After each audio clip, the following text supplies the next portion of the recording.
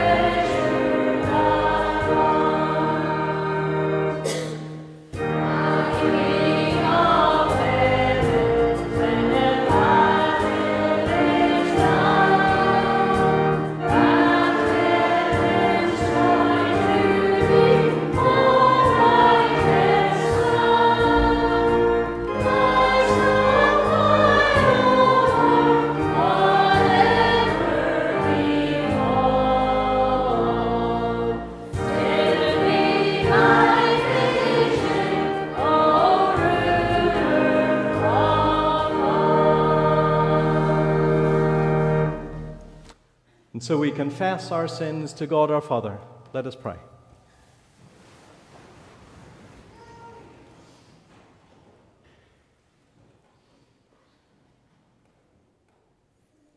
And together we say, Heavenly Father,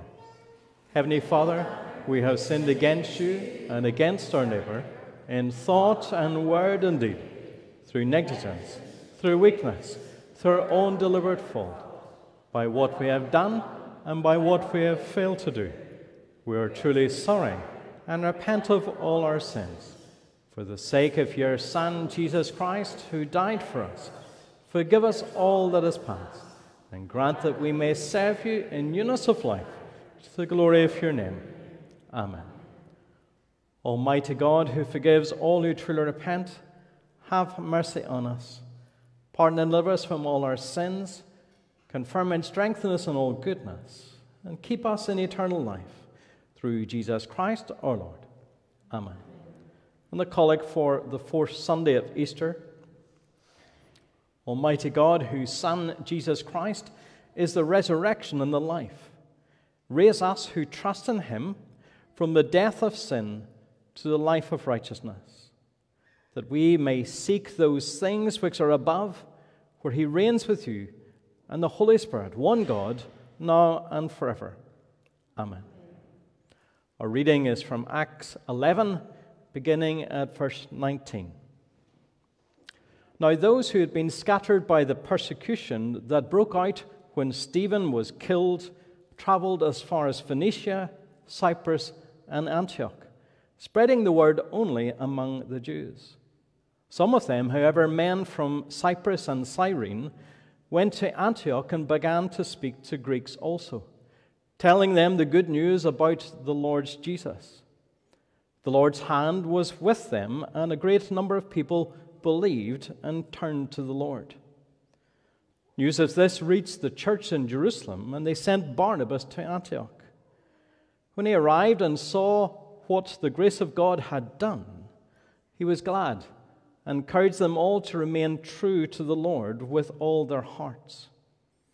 He was a good man, full of the Holy Spirit and faith, and a great number of people were brought to the Lord. Then Barnabas went to Tarsus to look for Saul, and when he found him, he brought him to Antioch. So for a whole year, Barnabas and Saul met with the church and taught great numbers of people. The disciples were called Christians first at Antioch. This is the word of the Lord. Thanks be to God. And before the all-age talk, we sing Beneath the Cross and Jesus Be the Center.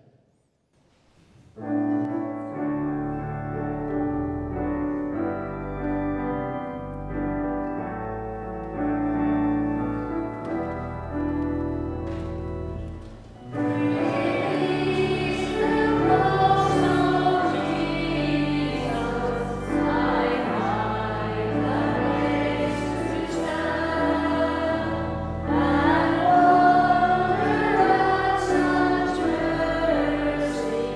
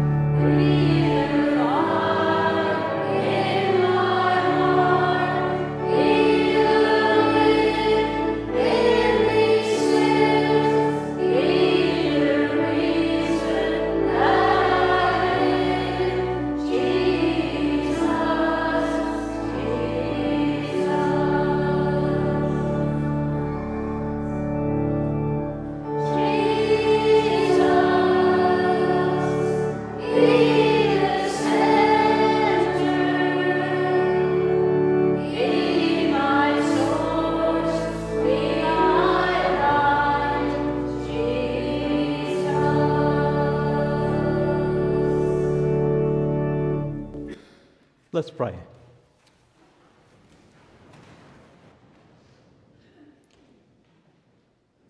Father, I want to pray that you take my lips and use them, that you'd speak through them, for your name's sake and for your glory. Amen. We're going to show a short skit, and it's to do with what makes someone a Christian. So this morning we're going to be talking about... Who are you? I'm a chicken, What makes you a chicken? because I can cluck and I lay eggs. That doesn't make you a chicken. This morning we're going to be talking about... Who are you? I'm a plane, You're a plane. What makes you a plane? because I have wings and I go meow. That doesn't make you a plane. This morning we're going to be talking about... What a friend we have in Jesus. Who are you? I'm a Christian, What makes you a Christian? because I sing and I read the Bible and I go to church. That doesn't make you a Christian. What does make you a Christian? Just a short skit, just get us to think about things, because we know that clucking and laying an egg doesn't necessarily make you a chicken. If you go onto YouTube, you'll find a parrot that does a great cluck, and it can obviously lay eggs, and it's not a chicken. And we know from years ago how many men we saw strapping wings onto them, and sometimes even an engine, and trying to be an airplane, but they weren't airplanes. And so what makes someone a Christian? Going to church, reading our Bibles, praying, those things don't make us Christians. They're things that Christians should do, but they don't make someone a Christian. So what makes someone a Christian? First of all, we need to look at this word Christian. And to help us to understand things, I've got some words that are some names that are going to come up on the screen. And what do these names mean? So, Green and White Army, if you hear that, what do you think about? Football, and the Northern Ireland football team, the Tartan Army? Scotland. The Copites. Anyone support Liverpool? Because if you support Liverpool, fans of Liverpool are called Copites, which apparently is to do with one of the stands that is called Cop, and so they're called Copites. Trekkies, Star Trek. So if you're a real fan of Star Trek, then people will call fans of Star Trek Trekkies. Warsies, Star Wars. Yes, if you're a real fan of Star Wars, people will call you Warsies. And so these are nicknames that people give depending on what someone follows. And the name Christian wasn't given by Christians, but was given by other people. Up to the point in Acts 11, those who were followers of Jesus were seen almost like a sect amongst Judaism, because they were all Jews. But then once Greeks, those who were Gentiles like us, began to believe, then they had to come up with another name. And so the name was given Christian. They're Christian ones. They're ones who follow Christ. And so the name was given first in Antioch, as we read in the passage. The Collins Dictionary says that a Christian is a person who believes in and follows Jesus Christ. So that first thing, believe. In the passage, what do we see? That those who came from Cyprus and Cyrene, they were telling them the good news about the Lord Jesus. And the Lord's hand was with them, and a great number of people believed and turned to the Lord. And so it's important that we see that there needs to be belief first. For someone to be a Christian, to be truly a Christian, there has to be belief in Jesus Christ. Believing in who He is and believing in what He has done. And then turning to the Lord. turning to Him. That's the sense of repentance, the understanding that going one way, which is away from God, and then realizing that to follow Jesus means to turn around, to no longer go our own way, but to go His way. To believe in Him means to put our full weight in Him. You know, there are many fans who I'm sure will believe that their football team are going to win, but that sometimes doesn't happen. But for belief in Jesus, we can be sure that what He says, that will happen. We can put our full life on Him because of what He says is always true. Often Jesus would begin by saying, I tell you the truth. We can trust in Him. The second thing is then belong. A great number of people were brought to the Lord. When someone becomes a Christian, that word Christian literally means to belong to Christ as well. And so we need to understand that when we become a Christian, we're no longer our own. Now, fans, they join a club and they're part of a club, but when they go away from the football, people wouldn't necessarily know that they are part of that club unless they have their scarf on and the hat on. But we, in a greater sense, we belong not to a club, we belong to Jesus. We belong to Him. When we come to faith, we're meant to understand that Jesus bought us with the price of His blood. And therefore we belong to Him, not to ourselves. When you look at John's Gospel, and there's a point in John chapter 3 where Jesus is baptizing people, and those who had followed John the Baptist, they come to him and say, that man who was with you on the other side, well, he's baptizing more people, and everyone's going to him. And they were probably expecting John to be annoyed at this, but John says, the bride belongs to the bridegroom.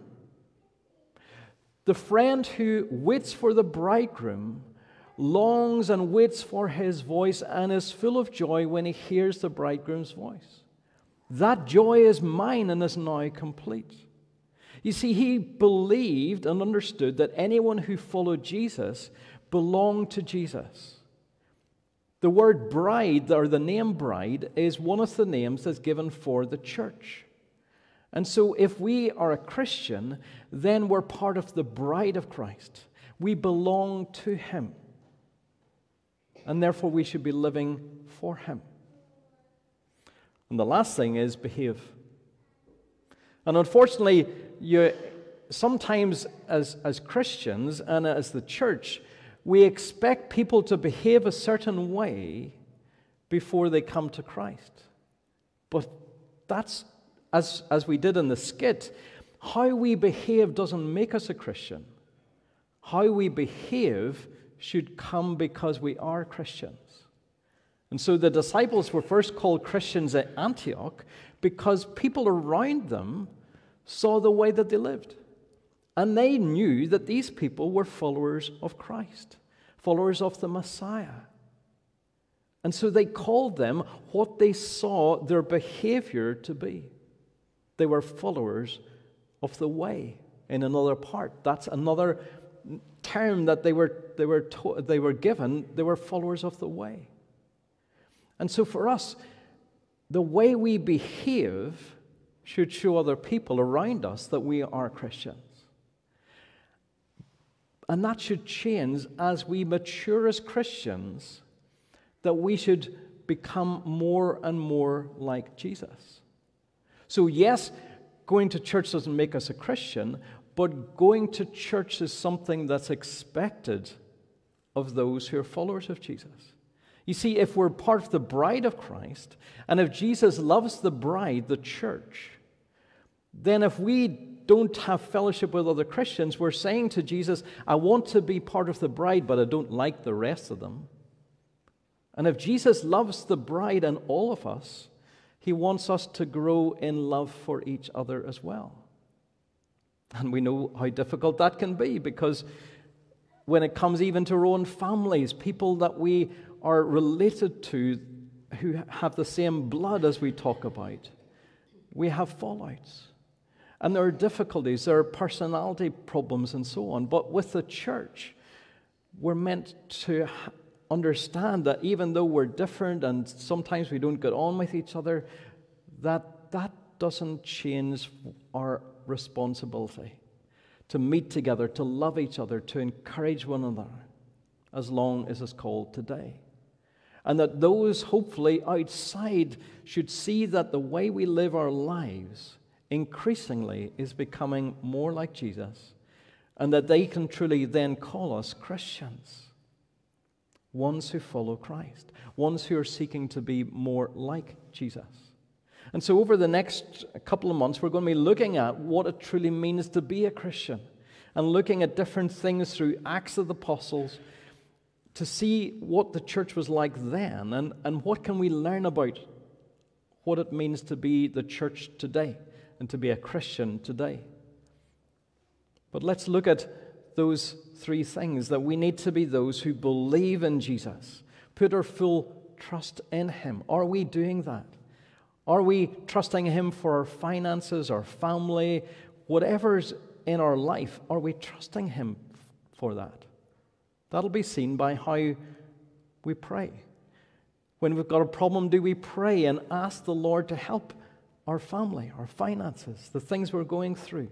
Or are we trying it on our own? Are we those who belong, who recognize that our bodies are not our own? That, as Paul says, we're the temple of the Holy Spirit. The Holy Spirit lives in us.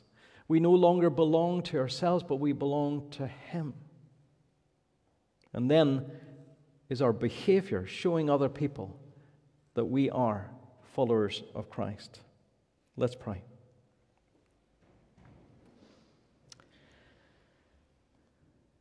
Father, we thank You that we see in this story in Antioch how Your grace was upon the people and Your hand was upon the people.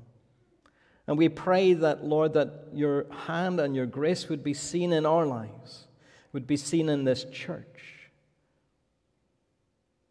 and that we truly would be Your bride, that others around would see the way that we live our lives and be attracted to You. And Lord, would You teach us and show us what it truly means to be a follower of You. Help us this week. Fill us afresh with Your Holy Spirit, so we would be empowered to make a difference in our world. We ask this in Your name. Amen. So in response, we sing, "My heart is filled with thankfulness," and the last verse, for every day I have on earth is given by the King. So I will give my life, my all, to love and follow Him. Thank you.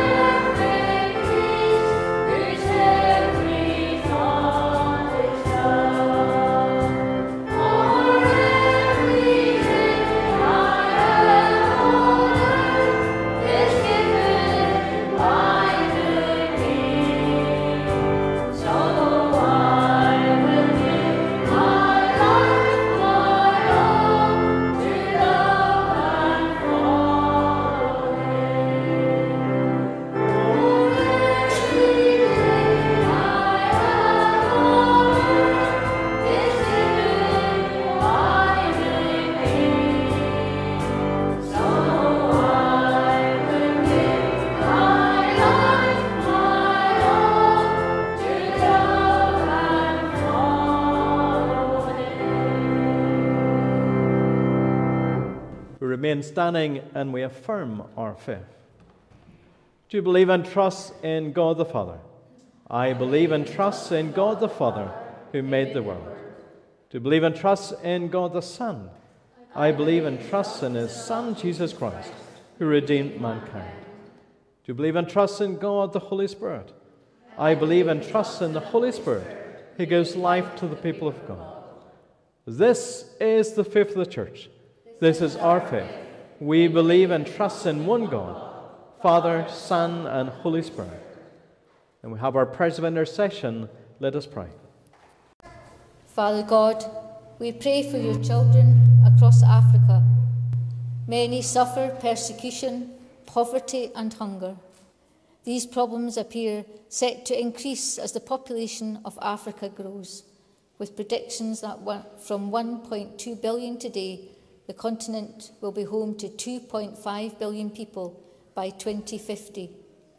Yet simultaneously, the church here is growing, and if this continues, nearly half of all Christians on earth will live in Africa. Thank you that Jesus' kingdom is increasing, and for the hope that a people not yet born will praise the Lord. Lord, in your mercy, hear our prayer. Lord, we thank you that the remaining civilians have been able to leave the steel plant in Mariupol, and we continue to pray for peace in Ukraine. As Russia prepare for the Victory Day tomorrow, celebrating their victory over Germany in World War II, open the eyes of all Russians, revealing the truth about what is going on in Ukraine.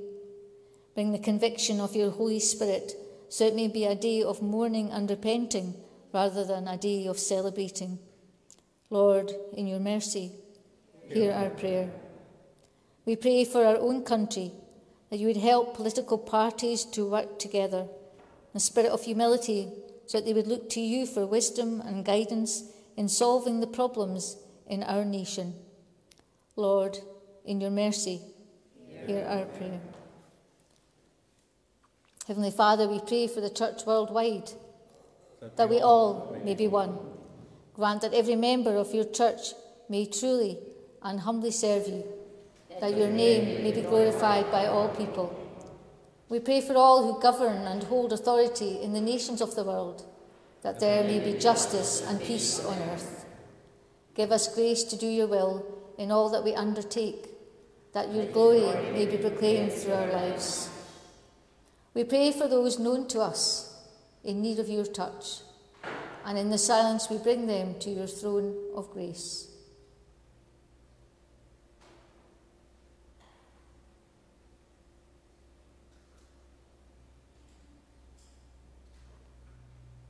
Stretch out your hand to bring healing to those who are sick, comfort for those who mourn, and hope to those in despair. Accept our prayers through Jesus Christ, who taught us to pray. Our Father, who art in heaven, hallowed be thy name. Thy kingdom come, thy will be done on earth as it is in heaven. Give us this day our daily bread, and forgive us our trespasses, as we forgive those who trespass against us. And lead us not into temptation, but deliver us from evil. For thine is the kingdom, the power and the glory, for ever and ever. Amen. Our final hymn is O Church Arise.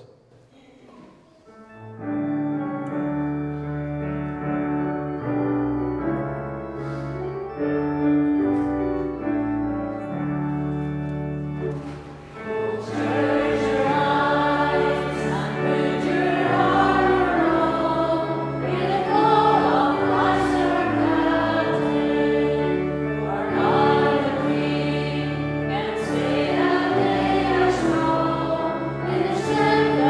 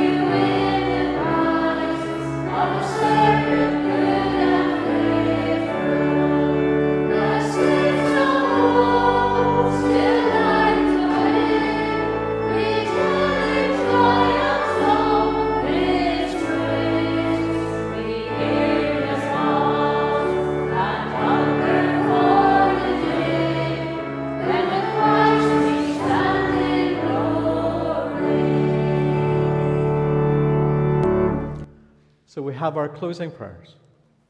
Lord Jesus Christ, you emptied yourself, taking the form of a servant. Through your love, make us servants of one another. Lord Jesus Christ, for our sake you became poor. May our lives and gifts enrich the life of your world. And we say together, Lord Jesus Christ, I thank you for all the benefits you have given me, for all the pains and insults you have borne for me. O most merciful Redeemer, friend and brother, may I see you more clearly, love you more dearly, and follow you more nearly, day by day. Amen. So before we say the grace together, just to remind you that there is tea and coffee at the back, and we're just going to give thanks for our continued fellowship and for what we're going to eat and drink. And so, Father, we thank you for the chance to meet together, for the freedom to do that in this place. We pray you'd continue to bless our fellowship and bless what we're going to eat and drink. We ask this in your name. Amen. So we turn to all and we say the grace together. May the grace of our Lord Jesus Christ and the love of God and the fellowship of the Holy Spirit be with us all evermore. Amen. So every blessing, Lorna and Beatrice are going to play us out.